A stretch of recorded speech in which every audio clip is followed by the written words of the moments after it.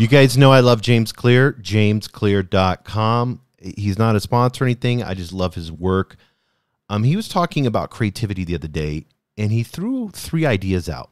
And I want to share these with you and kind of riff on them a little bit. And I know this will help you. He talks about this 2-step process for exceptional results. He says, number 1, spend a little time each day thinking about the highest leverage activity available to you. That is so good. Put that in your calendar. Put that as a reminder on your phone that it just dings, and you're going to say, I'm going to spend 10 minutes. I'm going to spend 20 minutes just right now thinking about the highest leverage activity available to you. What creates, in your business, what creates the highest ROI? Think about that. And it's just not return on investments. What creates the highest leverage for your employees?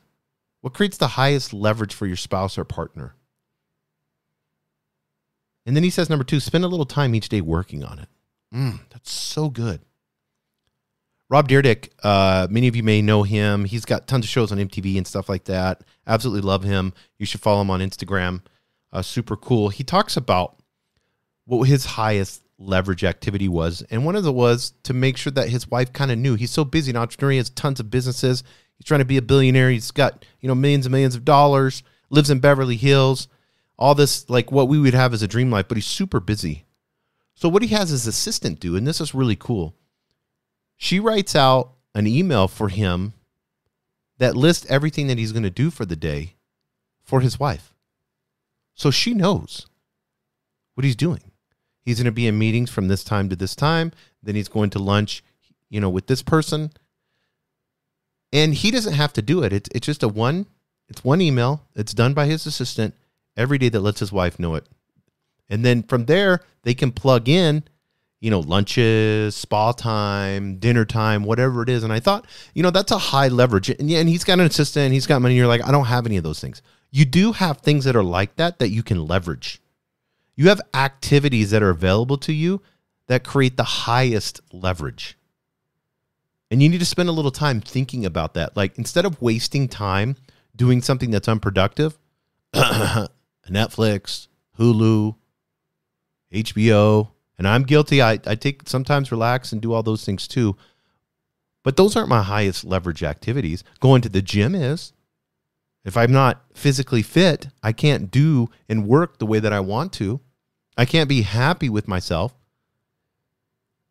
Highest leverage activities, going on vacations. For me, that's the highest. That's where I'm most creative. That's where I do a lot of thinking. I'm able to read a lot and read books. And, so I really don't take a vacation. I keep my mind turning. And then I go to art museums. It helps my marketing. It's a high leverage activity for me. Another one is Sunday mornings. Sunday mornings, I'm not interrupted on Slack. I get 0 emails from work. I don't have to do anything. All I get to do is focus on being creative.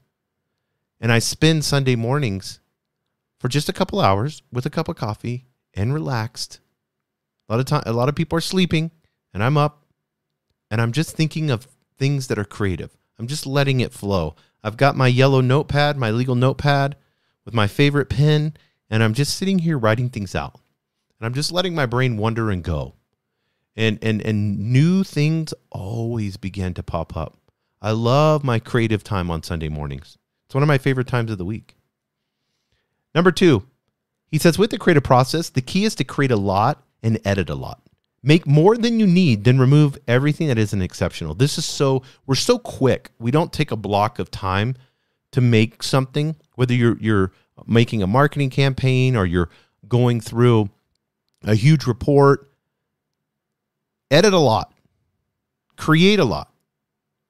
Take the extra time to do that and then go through the pages and pages. I'll just make a Google Doc and just start typing and tons of stuff. And then I kind of organize it, kind of figure out where it needs to go, paste this, remove. And I've never thought of it this way, but this is so beautiful. Remove everything that isn't exceptional. There goes 70% of it. Just like that. Even if you only have 30%, but it's exceptional and you organize that right, and your presentation has that 30% in it, and it's clean and it's simple and it's exceptional, imagine what that's going to look like compared to just a cluttered, whatever your thoughts were, or just a process of putting it on there, or just trying to make it look good. Number 3, what you do on your ordinary days determine what you can achieve on your extraordinary days. Oh, that's so good. Mr. Clear, throwing it down again. It's what you do on your ordinary days. Because when an extraordinary day hits, and a lot of times we don't know when they're going to be, all that compound interest that we've done on those ordinary days that we thought that we weren't growing. And I've had this happen here recently. I've had some really big projects that really kind of scared me at first. And I was fearful of doing them and thought that may be out of my realm of my talent and ability. And guess what? I sat down, I did them. And it was those ordinary days. It was me doing work day in and day out that led up to me being able to accomplish these projects, even when I doubted it in the beginning. And well, guess what? It's given me more confidence. You're disciplined in your ordinary days. It's going to give you the confidence to have that extraordinary day when you need to be able to stand up and kill it in that presentation, to be able to have a coaching session where you've got to address something that's very uncomfortable, but you've been doing tons of coaching sessions already, so this one's a breeze for you. And you do it with love and compassion, and the other person changes, apologizes, and you guys move on in a great way and become closer, and they become an effective team leader when they were going to be fired. That's extraordinary, isn't it? These are wonderful. Appreciate you, James Clear. You're probably not listening to this, but I love your 321 Thursday. He always says the most wisdom per word of any newsletter on the web. That is so true. I love these 3 ideas. I encourage you to listen to it again. Take the time, get your notepad out, start meditating on these, and it will change your life. Thank you for joining us on the Albuquerque Business Podcast. And thanks to our sponsor, RigbyDigital.com. Make sure to subscribe and share. And go to abqpodcast.com. Get show notes, resources, and links to everything we talked about today to help you navigate your journey as an entrepreneur and business owner.